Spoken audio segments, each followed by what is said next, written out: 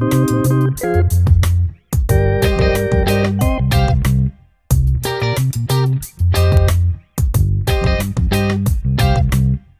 hello everybody. Really pleasure to meet you all and to be a part of to what you guys are doing. My name is Ian, and I look after the consumer business at Ledger. So what that means is, selling Ledger Nanos and Ledger Live directly to customers, to end users. We also have an enterprise business. So that is if you think about it, as you know, more and more institutional players need security for their digital assets. So if you think about banks, but you could also think about things like brands like where I used to work, Louis Vuitton. They now also have digital assets, and they need to protect those. And so on the enterprise side, we also offer a solution which includes both hardware security and governance, which is interesting to think about. When you think about, if you're a company who holds digital assets, the keys to those digital assets can't just be in the hands of, a trustworthy IT person, right? They need to have governance so that, for the management of those digital assets, might require more than one signature. But it definitely requires governance and oversight. So we have both sides of our business, the consumer side and the enterprise side. And I look after the consumer side, where you come to ledger.com, you buy a Ledger Nano, you take it, you install it, you take it, you set it up, you install Ledger Live to manage it. And then you also work with, with other applications. Might be a third-party wallet, like MetaMask or Frame or Zerion. Like there's a number of other ways that you can then interface between the hardware wallet and and whatever it is you would like to do with that. So Jean-Baptiste will tell more about kind of the technical pieces of why this is necessary and how it works. Also happy to answer any questions, but maybe first I'll just give a little overview of the business itself, and from my perspective at a very high level, why this exists and where it goes. I think you probably given what you just gone through, you get in terms of your internships, you understand that at a kind of the reason for Ledger to exist. But I think as it fits into the overall environment and ecosystem, it's pretty interesting at this moment in time, because the reality is that we have this new invention. We have critical digital assets, right? So you have digital things that you could lose.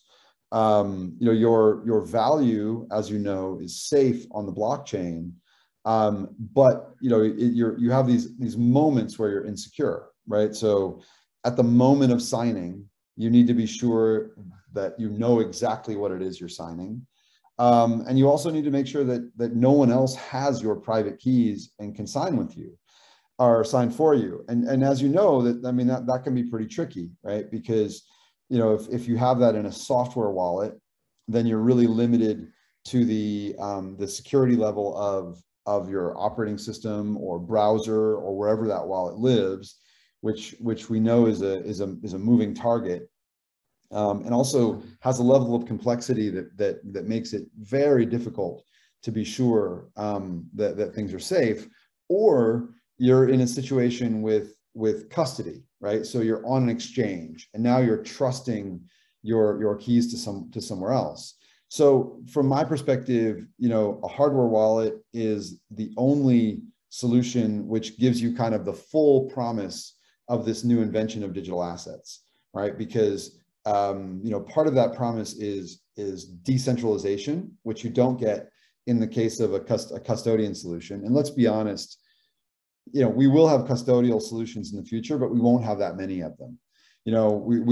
People might trust, a Coinbase or a Kraken or a Binance or even an FTX, but they're not going to trust, Joe's Bitcoin exchange. You just can't. We know now that you can't do that.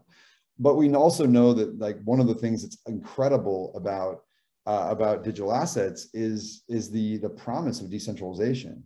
So the fact that we have 15% of all the world's cryptocurrency stored on ledger devices across the world is incredible, and it is stored in a decentralized way. So that's not like saying Coinbase has 80 billion in assets under management.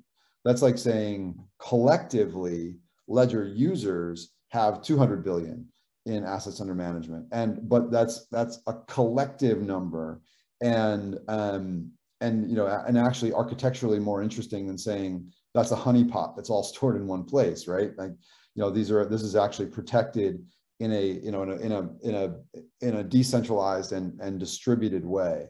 So I think that with hardware wallets, you have, first of all, dedicated hardware security, you have decentralization, and you have self-custody. And to me, this is what the actual promise of digital assets is. And you do not get that from software wallets, because you don't get security. You don't get that from exchanges, because you don't get you're not decentralized. And you also don't get that even from a software wallet such as MetaMask in tandem with a hardware wallet, because then you are often blind signing. And what I mean by blind signing is where you sign a transaction, but you can't actually see exactly what that transaction is on your screen, which is another dangerous thing to do. So this is really what we're trying to do, is to bring security, ease of use, a platform approach, and really to bring the entire promise of digital assets to bear. I think another thing that you can say, here's the Nano X, in any industrial transformation, you always have you always have an unbundling and then ultimately a rebundling, right? So I came from the world of digital music, where we unbundled the compact disc into 99-cent downloads, and then ultimately they were rebundled into subscription services. But I think that things always go that way. To me, this is the first unbundling. It's my Web 2 hardware with my Web 3 hardware. Ultimately you might have those rebundled. Okay, here's my iPod Touch. You'd be a stand-in for kind of the rebundling. But this is where where things go, I think, over time. But I think we have many years still of this kind of unbundled approach, where you have Web 2 hardware plus Web 3 hardware, and this is and this is kind of the starting point. I think at a very high level, that hopefully that gives you a sense. I guess what I'll do, and then I'll turn it over to JB, is I'll just say, from our perspective, we look at multiple tracks of the business. So we have the hardware business, and we have many improvements that are coming in terms of the hardware. So Nano X is our flagship product now. We will have kind of a new set of products coming beginning of next year, middle to end of next year another, and then the beginning of 2023 another big leap. So we have, it's a hardware business. We have, just like Apple or anyone else, we have a robust hardware roadmap. Also, though, on the software side, to kind of hit those things of ease of use along with the security, increasingly people want to be able to interact with their assets. So it's not just send and receive, but it's doing other things. It's exchanging, it's buying, it's selling, and being able to do all of those things from Ledger Live in a way that is super easy to use, helps bring people onto the platform. So we'd love to have you all involved in that. So in the Bitcoin world, that might be Lightning, it might be it might be people are building really interesting things, as whether it's NFTs on top of Bitcoin, etc. So it'd be great to have have your involvement in developing what we call live apps over time. So I'll stop there. and let JB tell you, more of the specifics, and then I'll be here for questions if you have at the end.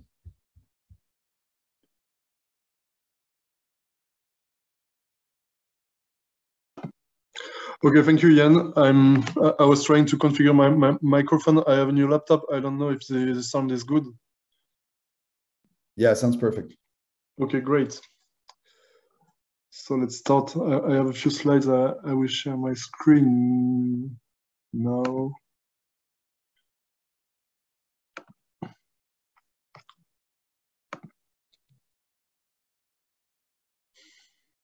You see something, right? Yep, we see it. Okay, perfect. So let's start. As Jan said, I'm Jean-Baptiste. JB, I work at Ledger. I lead the team responsible for the security of the products developed at Ledger. And I will talk to you about hardware wallets, about the security model, and how we improved the security of the wallets over time. So I lead a team of 8 people. We have 2 main activities: finding vulnerabilities in our products and fixing them during the development phase. And second, creating tools or methods to improve product security, have a better architecture, and so on. So half of us work in software security. Some of you probably have some experience about that, or at least some knowledge in this area. The other half is specialized in hardware security. So you may know less about this topic, and I'm going to talk about it a bit today. So what else I'm going to talk about? First, I'm going to talk about hardware wallets, how they are designed and what they are meant to resist to. Then Ledger devices are embedded devices. So I will explain how we added software security to this embedded hardware world, and this is quite a challenge. I will then detail why Ledger devices use secure elements despite all of their constraints. I'll talk about that later. And finally, I will show attacks on wallets that do not have a secure element. Okay? So I will introduce my talk. I wanted to introduce my talk by presenting different types of wallets that you can use to protect your cryptocurrencies. Jan mentioned them, so I will make a quick resume. So what we can already see is that we can separate, as Jan said, we can separate them in 2 exchanges, and the rest. With exchanges, you do not own the keys to send transactions.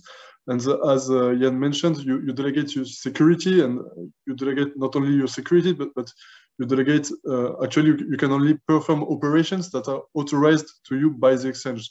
It's a bit like a bank in a way. Otherwise, you own your keys, and I consider that we want to own our keys.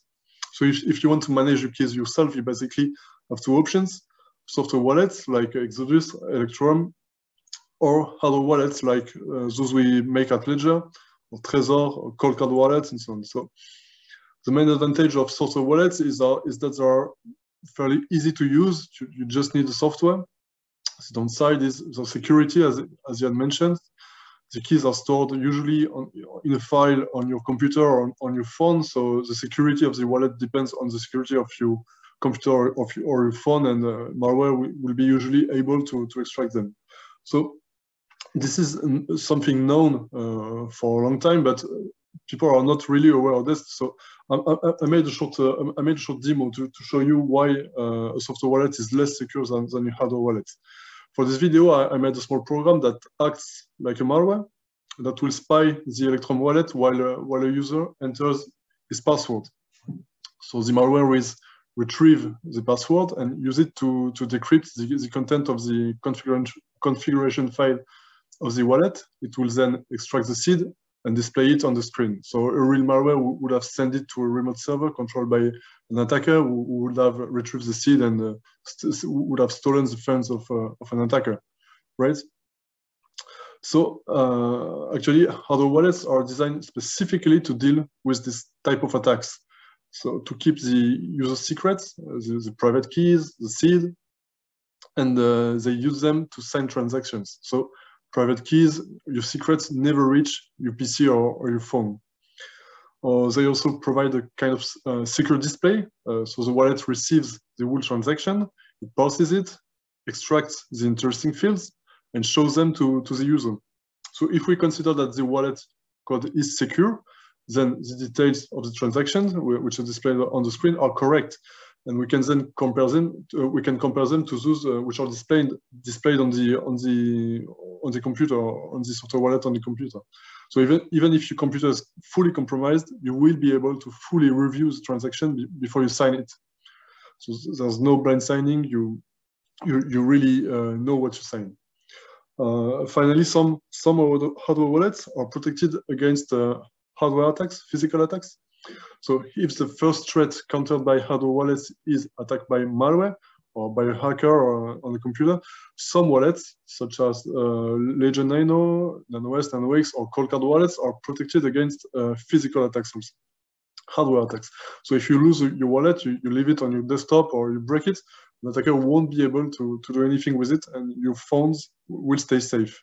And personally, honestly, I leave my wallets on my desk, at home, at work, all the time, and I don't feel like I'm taking a risk by doing this. So I'm going to digress a bit on software security, of the software security of the Bitcoin Core project, actually. So many of you will be working on critical projects during the summer of Bitcoin from a security point of view. Bitcoin Core, and I also saw a project related to SecP 256 key 1. And I checked the project repository and found in the README file this statement. So testing code is testing at code review is the bottleneck for development. We get more and more we get more pull requests that we can review and test on short notice. And it's true. Often for sensitive projects, security and testing are a bottleneck. And why? Particularly because in open source project, actually, in all the projects, actually, it's more stimulating for a developer, for a contributor to write new features than to review other people's code, finding bugs in other people and so on, other people's code and so on. So then, how do you verify that your software is secure? It's a hard task. How do you know that you've spent enough time assessing your own security? It's a task that takes a lot of time. You're not sure of anything, and one of the real metrics, unfortunately, is that when a hacker manages to find an exploit and a vulnerability, and manage to exploit it in your product, then you have failed. But this is hard to spot before that occurs, right? So how does Bitcoin Core ensures the security of the project? First, we can see that security seems strongly linked to testing. Project owners insist on writing unit tests, integration tests. There's also a manual QA phase, which inevitably takes a lot of time. To speed up this process, security tools are used. I noticed that the project is registered on CovertyScan, which is a powerful static code analysis tool, but the tool is not fully integrated in the CI, and it looks like there's no regular scan. So it's normal, because looking at scan reports takes a lot of time, and it doesn't surprise me that there aren't regular review of the scans. I also know that Clang Static Analyzer, which is another static analysis tool, is used. Actually, we used it at Ledger a few months ago, and it allowed us to find a bug in the test of the SecP 256 key 1 library. So we informed the developers of Bitcoin Core at that time, and they seemed very interested in integrating it to the CI, but it doesn't seem to be done at the moment. But maybe it will be done in the near future. And finally, the project is also continuously fuzzed thanks to the integration with OSS Fuzz, a project launched by Google. So fuzzing consists in sending malformed data to a program to try to crash it, crash it and to find memory corruption, like buffer overflows, stack overflow, heap overflows, and so on. So you send hundreds of millions of malformed data to an application, trying to get the maximum code coverage on your code, maximum coverage on your code, and wait for it to crash.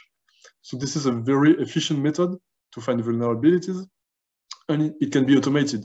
I know the Bitcoin Core project created 60 first targets, 60 programs to be fuzzed into your project, and fuzzing is running continuously on Google servers, looking for new bugs all the time. So that's it from what I saw for security, testing, manual QA, static analysis, continuous fuzzing, and this is really great for an open source project. Let's come back to hardware wallets, and you will understand why I talked about the security practice of Bitcoin Core a bit later. So hardware wallets, they all have the same role, but they are not designed in the same way. The simplest model is the one chosen by Trezor. On Trezor, there's a single chip, a standard microcontroller, here STM32. It's a chip which is designed for embedded devices with a lot of flash memory, RAM, and TRNG, hardware random number generator. And using this kind of chips makes it possible to build a completely open source wallet and open hardware, like what Trezor does. That's good for them. This is their model. On the other hand, on the other side, you have ledger devices.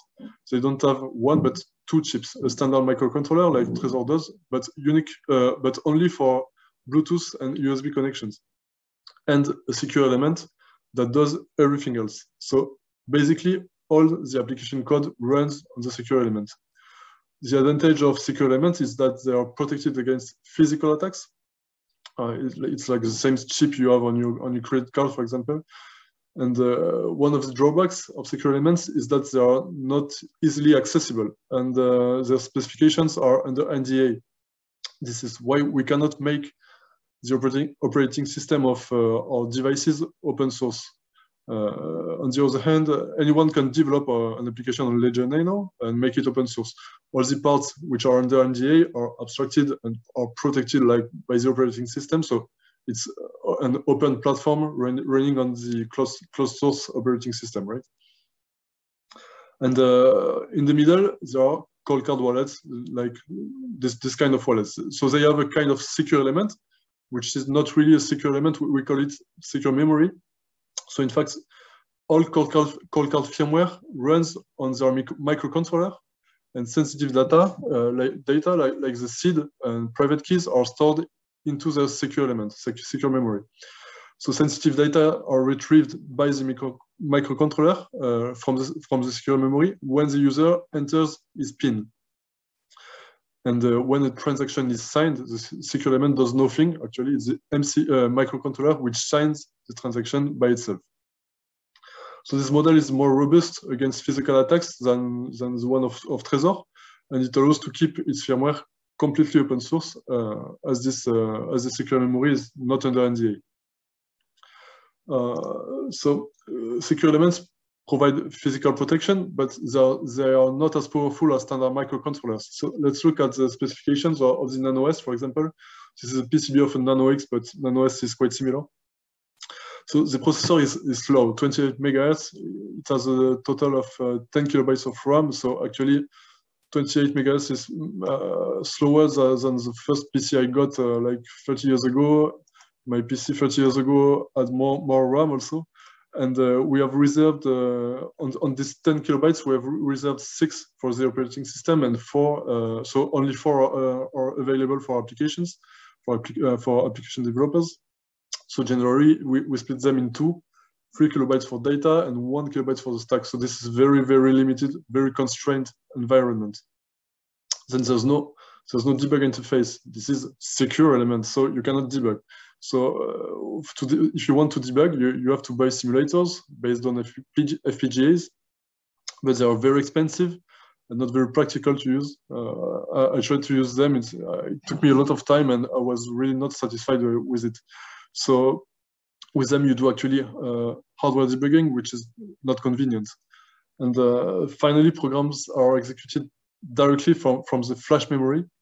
They are not loaded into RAM. Each instruction is fetched and executed by the CPU from the flash memory.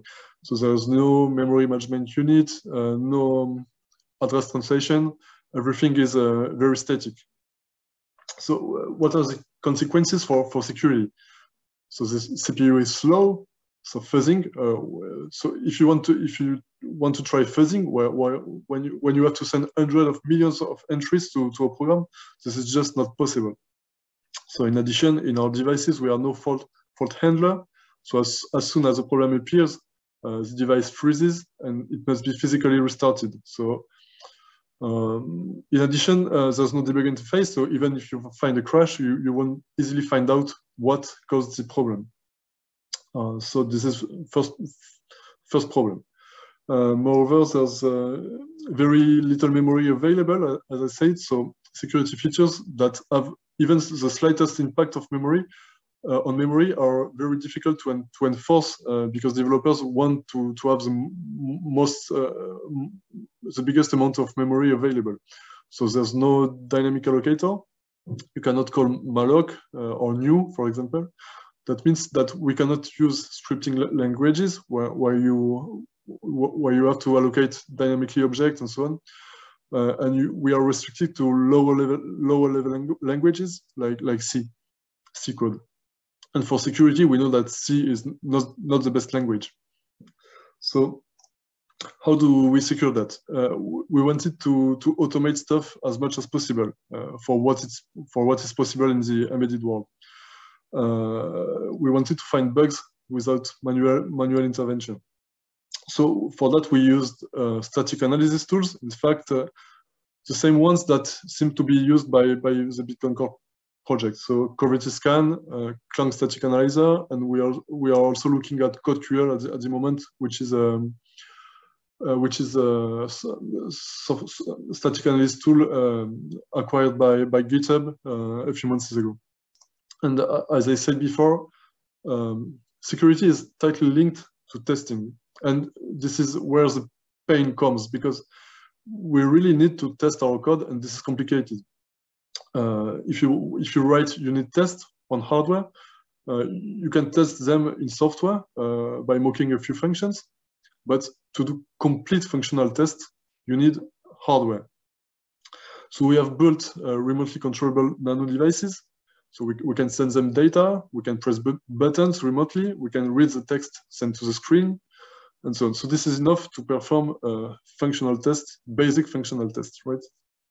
But the problem is that this is only available to Ledger employees, not to third-party developers, and we want our devices to be an open platform, and that doesn't scale. We cannot continuously test hundreds of applications and the operating system, every application on every version of the operating system and so on using this. This simply doesn't scale. So how to solve this? Our idea was to write Speculoos, a full emulator of our devices. So it's based on QEMU, an open source machine emulator. It has a GDB stub thanks to QEMU, so we can debug applications directly on the computer. And around this emulator, we built a test framework that we can embed in our CI. So it allows us to do fuzzing on PC, which is faster than on secure element, really faster than on secure element, despite the emulation layer, and to generate complete crash reports, which allow you and us to easily correct the bugs you discover. Finally, it's completely open source, not under NDA, and therefore available to third-party developers, and we try to integrate it in each of our projects. So in fact, Speculoos was initially written by the Donjon, by the security team, but it's now used by all the application developers. It was a tool designed for security purposes, to do testing, fuzzing, and so on, debugging, but it makes application development much, much easier. And as a result, all the application developers at Ledger never use the device during development. They use only Speculous, and they validate their code on a real device at the last stage of development for final testing, actually. This is not, we also push for other mitigations. We wrote SDK in Rust, which is a memory safe language, much more secure than C, I'd say. So we built a SDK on a secure element, which I think is a first. And we have other hardening countermeasures to prevent exploitation of whole class of bugs, but I'm not going to talk about that here. So finally, despite all the constraints related to the use of a secure element, we managed to reach development methods that are quite similar to those of standard software development, right? So one may wonder why we choose to use a secure element. It has a lot of constraints, but what for actually? So the first one is remote attestation. So users can transparently verify that their device is genuine, that it was manufactured by Ledger. So a genuine check is run, for example, every time you install an app on your device. So this is possible because each device embeds a unique key pair signed during production using our own HSMs. And this key is used to prove device authenticity, and nobody can extract it. So you don't need security stickers on the box of the Ledger Nano to make sure this is authentic. Just you plug it, run Ledger Live, and if it's recognized, you know it's a real one.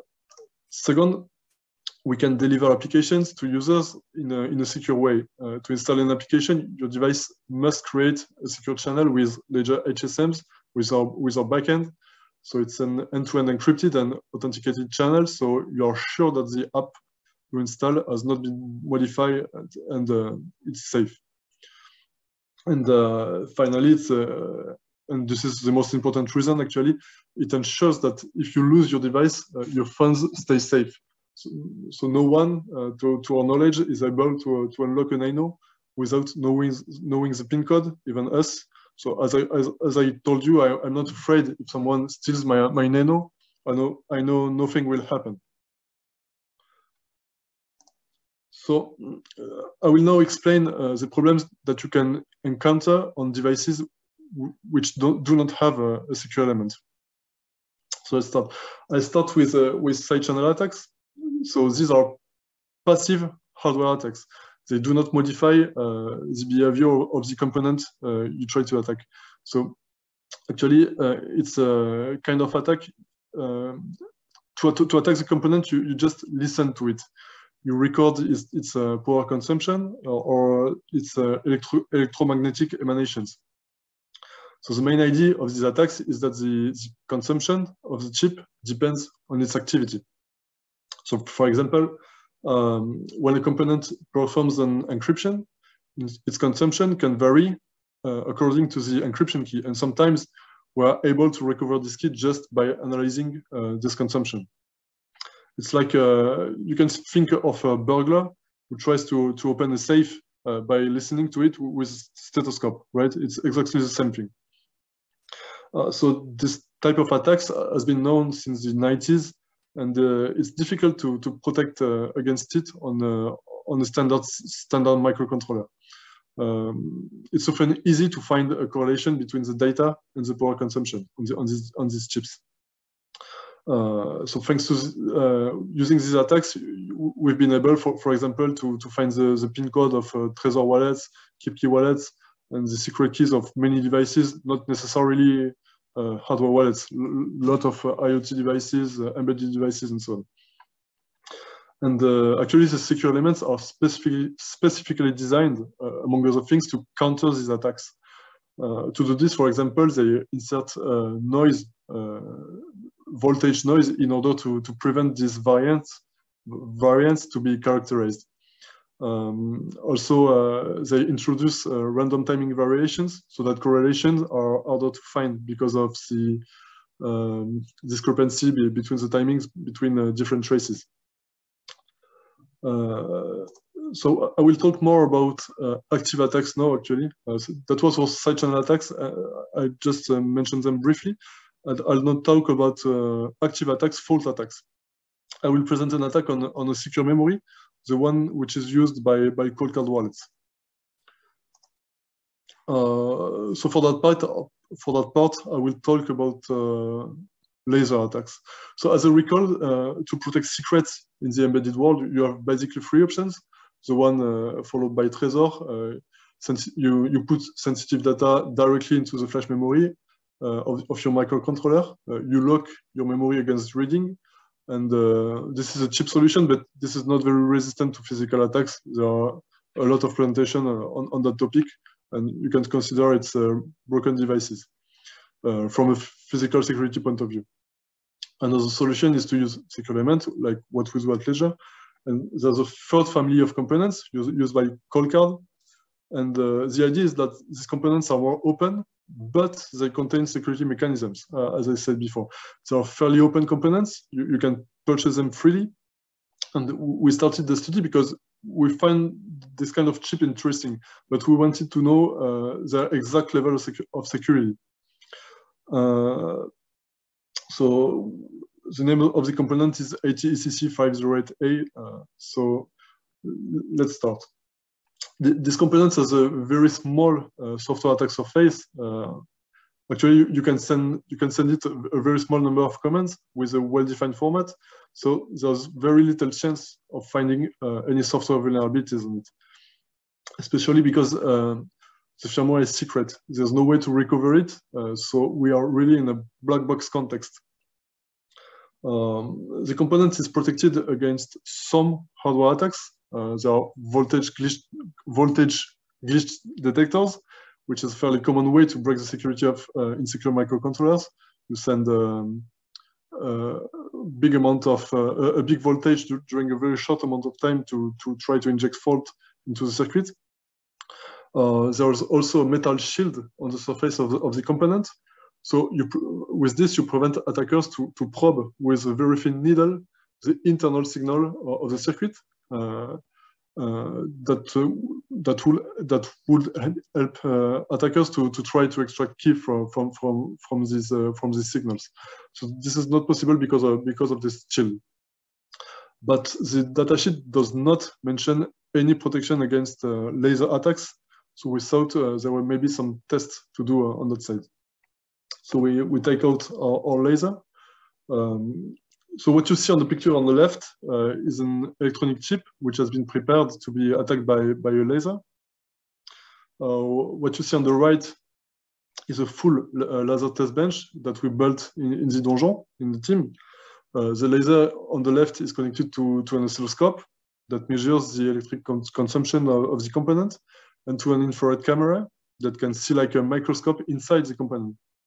And we can shoot with the laser at very precise moments at specific locations of the chip to produce faults and to bypass the security of the component. So to start, there are two things to know. First, silicon is transparent to infrared. So with an infrared camera, we can take a photo of the circuit, as you can see on the images on the right. And second, integrated circuits are photosensitive. If you eliminate a transistor, it can make it conductive. So if we do it while the program is running, we can introduce, thanks to the laser, computation errors. On the right, you see the two photos. The top one is a part of a secure element. You can see small white squares on this photo. These are actually light detectors, and they will trigger an alarm if a laser shot is detected. Below, you see ATECC508A, and a priori, there are no light detectors. So at that point, we really think laser is the right way to attack the chip. So we know that thanks to the laser, we can produce faults in the code, but we don't know the code at all. We are in a black box context, so you have to make assumptions. There are, imagine the case where we want to sign a message with a key, which is a protected resource. And to use this key, you need to be authenticated. This is how the cold card wallet works, actually. So this is not real imagination. So if so, the program will switch to the top branch, read the key from the EPROM, sign the message, and return the signature. Otherwise, it will directly return an error, you see on the bottom. So of course, we will want to go to the top branch. For that, we know that we will have to shoot here to inverse the condition, right? But in fact, we don't know precisely where and when the shoot will be fired. So if we shoot at a bad place, we can modify the transaction data. And if we shoot too late, we will shoot the function that returns the signature and won't have any answer. So we will first try to answer one of those questions: when to shoot. For this, we use an oscilloscope. You have to remember that the power consumption of a chip depends on its activity, right? So in this graph, you see two traces. The first one in white is a trace of a signature request made while being authenticated. The second one is a request without authentication. You see that on the first trace, the activity is more important. We observe in particular a series of peaks, which is in fact correspond to the reading of the key in the EPROM. On the second trace, however, it's pretty flat, nothing happens. What's interesting when you compare these two traces is to see a divergence up to a certain point. They are aligned perfectly, then they diverge here. So we thought this was at this exact moment that the program checks whether we have authenticated ourselves or not. Therefore, it's that at that precise moment that we must shoot. So the second question is where to shoot. Since silicon is transparent to infrared, as I said, we can create a full map of the chip. Here we observe it with a microscope and an infrared camera. At the top, we see three memory areas: EPROM, the ROM, and the RAM. And at the bottom, it seems to be the analog parts. The middle is the code of the processor and the peripherals and so on. So it's quite difficult to know what it does exactly without more information from the manufacturer, but it's a first approach. And this is on these memory areas that we will shoot with a laser, more or less randomly. Here is the little red dot that you see in the center of the screen is the laser. It has a strong power, and you can see that it's quite small, so you can shoot with quite a high precision on the chip. So to perform the attack, we have developed a software. It allows us to draw areas in which we want to shoot, right? So this is the laser is fully controlled by our computer, and the computer will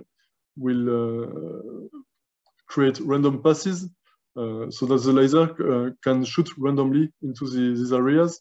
And we wait, we launch a campaign which can take a lot of time, several hours, maybe several days. And we wait until we manage to sign a message without being authenticated. After that, we know that we have succeeded, and we know the exact location in which we have to shoot to replay the attack again. So this allowed us to extract the key of a cold card wallet, for example. So does it really work?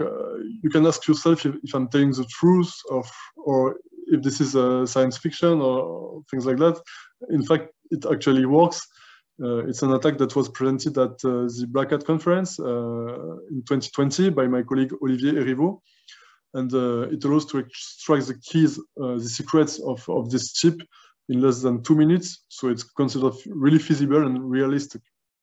You can find the presentation of YouTube if you want to see the full presentation on it. Then Coldcard and Microchip, the manufacturer of the chip, had been warned long before. We warned them before publishing the attack. So Coldcard released a new wallet with a new chip. We broke it again, and we presented the attack again at the Black Hat conference 2 months ago.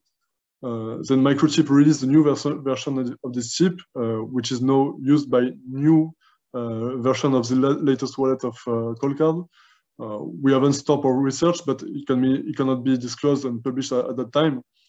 So we can say actually, as a conclusion, I can say that even if that's not perfect, this architecture has quite a high resistance against physical attacks, even if we are able to break it, compared to wallets made of a single microcontroller like Trezor ones.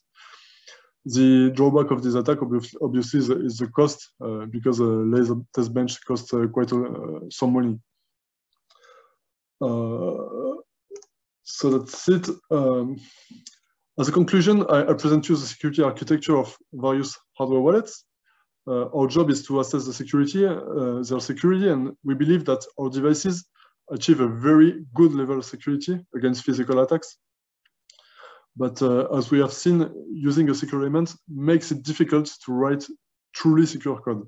So we therefore had to do a lot of work to bring our wallets to the state of the art in software security, and to bring actually state-of-the-art software security to the world of secure elements. This is I'd say one of our major achievements in the team. On your side, the takeaway on your side is that actually you have the chance to work on a software-only project. So this is really great for security, I'd say, for software developers at least. So even if you are not a security expert, you can write secure code. So if you carefully test it, if you write unit tests and functional tests, you can make sure that will improve the security of your code. This will also help people from security team to ease their analysis, right? We often review code without any test, any functional test, and so on. This is really just a pain, because we just first, before performing the security review, we had to do quite a reverse engineering of the source code, and this is just we'll lose our time on this. And finally, I want to say that reviewing code from other developers will make you improve your own code, will make you progress, and this is as important as writing the code yourself. So please review the code from your friends, for your colleagues on your projects. And that's it for me. I'm ready to answer all of your questions. I hope you enjoyed the conversation, and thanks for your attention. Thanks, JB. I'm happy to answer questions too. Thanks a lot, Ian and JB. That was fantastic. I learned so much more about the microcomputing architecture, security, and how all of those relate to Bitcoin. And maybe I can start with one question, and I would encourage the students here to share their questions on the chat. But my question is just around that. So for a student whose interest lies at the intersection of microcomputers, security, and Bitcoin, how should they think about a career in that particular area, at that particular intersection? If you're a student with some programming experience, some computer science background right now, how should we think about that? Well, I mean, I think at a very high level, it's a great time to to have that and be interested in that. I mean, there's going to be a lot of activity going on in this. I mean, if you just think about how big this industry is going to be, and then the fact that the devices that we have in our hands and on our desktops, fundamentally don't secure that. And then you think about that we have this kind of, as I said in the beginning, this unbundled present where you have your Web 2 hardware side by side with your Web 3 hardware, but ultimately there will be a rebundling. There's a lot of possibility there. We have, we're hiring like crazy at Ledger, and really anybody in this space is going to be looking, looking for people as well. So I think there's a ton to be done, but I don't know, JB, if you have, kind of more specifically how to think about it and what people might focus on. Okay, so the answer was the intersection between like computer programming and hardware architecture and things like that, or maybe I didn't fully understood the question. Sorry. Right. So for someone who is interested in working on hardware wallets, right? So hardware wallets, I mean, the way I look at them, they are at the intersection of, microcomputers, and then security, and then in the world of cryptocurrency. So they really form this way to secure digital assets, this unique way of securing digital assets. And for someone who wants to work on it, work on that technology, what skills should they sort of try to acquire, and what are the opportunities in space? What are the major problems that you look at that you think are around for someone to go and solve them? Okay. So I really encourage. So as I said, Ledger Nano Ledger Nano devices are open platforms. So you can just try by yourself and start developing apps. We provide an open source SDK. You take your favorite cryptocurrency and you try to implement an application for this currency, or you try to improve the existing applications and so on. This is a good start. And for that, what do you need? You need a knowledge in C code, like low-level code. You can also write your application in Rust. And actually, as we abstract all the hardware stuff and so on, you just have to be like a low-level system developer, and that's it. I think it's enough. If you want to do more, even lower-level stuff, then yeah, you can come to Ledger so that you can look at hardware design, firmware design, and so on. This is actually difficult to work on that side if you're not inside a company producing that kind of devices. But as Jan say, we are hiring, so I'm sure this is interesting jobs for for people like you. Amazing, thank you. Thanks for that. So Shivaram has asked in the chat. Maybe Yes. I can read out his question. It was mentioned in the slides that Ledger Nano X is partially open source. Aren't most cryptographic methods are open source so that people can try to attack and fail, and hence proving its security? Maybe you want to sort of shed some light on that aspect about Ledger Nano X. This is a very good question, and actually I'm really in favor on open sourcing all of our cryptographic code. This is not the case at the moment. We have, I think, now. I don't know if it has been already done or not, but it will be done really in the near future. If it's not done yet, we have open source all the code we can open source. What I mean is that some of our code manipulates hardware accelerators, cryptographic hardware accelerators, which is under NDA, like basic mathematical operations like additions on big numbers, multiplication on big numbers, things like that. This is accelerated and actually protected by our secure elements. These operations are under NDA. We cannot provide the code of this. We can just provide interfaces, open source interfaces, so that you are able to perform multiplication on big numbers, scalar multiplication on an elliptic curves and things like that. You are right. I would like to open source all of our code. This is not possible for legal reason, actually.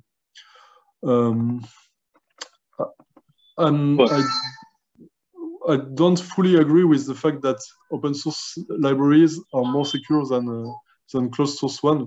I mean, for example, the Microsoft Crypto API was closed source for years, and actually I have audited it in black box really a lot of time, and it was really well written, and there was no major problem on it. Actually, much less than let's say OpenSSL. But philosophically, I think it's better to open source our code. We do what we can. Sure. Yeah. Interesting. So it seems like it's probably because of it's not the technical reason for Ledger to not have its libraries or software open source, but more so because of the legal contracts that you have. Yes, exactly. Awesome. So Sandeepan is asking, if someone observes the number of times you are clicking which button after plugging in the ledger, they should be able to make out the pin and force snatch it from us. Is that a vulnerability? Yes, exactly. And this is a vulnerability, but actually when you enter your PIN, I don't have a nano here. Actually, the digits are randomized, so it doesn't start with a 0. It starts with a random digit. So it will start with a 6, for example. So you have to press a random number of times your buttons. So yes, the pin pad is randomized, so you cannot perform this kind of attack. But this is a good point. It was the case in very old versions of NanoS, and this has been fixed for a long time now. Cool. All right, Sandeepan has another question. Does the signing verification happen on STM32, the secure element, or does the microcontroller read out the private key and sign it itself? Okay, so the microcontroller is the STM32. Actually, the secure element is ST31 or ST33. STM32 is a microcontroller insecure, right? So all the cryptographic operations are done on the secure element. The microcontroller never has access to the private keys, fortunately, and this is totally not the security model of logic devices. So you can break fully the STM32. You will never get access to the private keys. Got it. Aditya has another question. What is the standard procedure used by big companies like Coinbase and Binance to secure so many keys? And what happens if they lose it or if it gets leaked? Okay, I don't work in such exchanges. Actually, I guess they have also an internal security team that perform, I think, also regular external pen tests. But if you have a great amount of money, you have also skilled attackers who face you. So this is let's say a cat and mouse game, and this is actually they are very difficult tasks.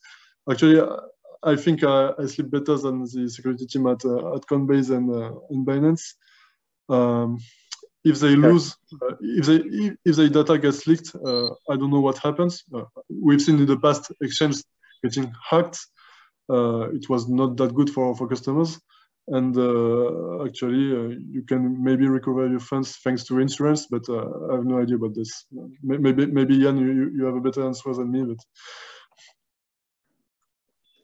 All right, cool. Okay, so Jan just left, so. Ian had to jump off. So we have Sandeepan with one question. Does the pin stay in the secure element or the microcontroller? Okay, so I didn't know if I mentioned that. So the screen and the buttons on Legend and OX are directly connected to the secure element, right? So the information of the buttons and on the screen is totally managed by the secure element. And when you enter your PIN, everything happens on the secure element. Actually, as I said, the microcontroller is only used for USB and Bluetooth. You can totally disconnect the microcontroller if you don't need USB and Bluetooth. Actually, you can do anything without it. But you will see that you can, if you disconnect the microcontroller, you will still be able to enter your PIN and so on. So everything is on the secure element. Cool. Okay. All right, so this is the final question that we'll take because we are already over time. Let's go for it. Can someone reprogram the microcontroller to always send to another address while the screen shows the one the computer sent? Okay, so as I said, the screen is directly connected to the secure element, so you cannot manipulate the screen from the microcontroller. Okay, this is an architectural change, since an architectural difference between the NanoS and the NanoX. Actually, on the NanoS, due to technical restrictions, because there were not enough pins on the secure element of the NanoS, the display was managed by the microcontroller. We knew it was a bad thing, and we spent a lot of time to secure that part. On the NanoX, you really have to compromise the secure element to be able to drive the screen. So I think so. This is actually not possible by attacking just the microcontroller. On the 9OS, if you manipulate the microcontroller, technically you can modify the display and try to trick a user by validating a wrong address. This I say technically because we due to some technical limitations also on the microcontroller, which has a very limited amount of memory. We are able to check the whole content of the microcontroller memory in real time from the secure elements and make sure that it has not been modified. We tried to attack this mechanism regularly, actually, and we were not able to break it. So I'd say that philosophically, this is not as secure as the NanoX, but NanoS still offers a good security, and we have not been able internally to break the display on NanoS. So this is a good point. I don't know. I'm really not sure this is feasible if you have a recent firmware version of the NanoS. So. Awesome. Okay, I have one final question, and that's around Lightning. You know, a lot of folks here have worked on Lightning projects. I would love to understand how is Ledger thinking about the Lightning network itself, you know, in terms of interacting with the Bitcoin network. Okay. Oh, that was a question for Jan. Yeah. So actually, what I can say, I don't know what I can say on that topic. Sure. Personally, I like the concept of Lightning and so on. We work closely with companies working on Lightning, and we will do something on Lightning soon. But this is like not public stuff, so I cannot answer more than this. Sorry. No worries. No worries. I hope we'll find out soon. All right. Okay. So I think that's a wrap. Thank you so much, JB, for doing this. And thanks to Rod for organizing. Thanks to Ian, who's not with us, but for the opening note. And yeah, I think we can wrap it up here. Yeah, it was a pleasure for me. Thanks for the invitation and for your attention. Thank you.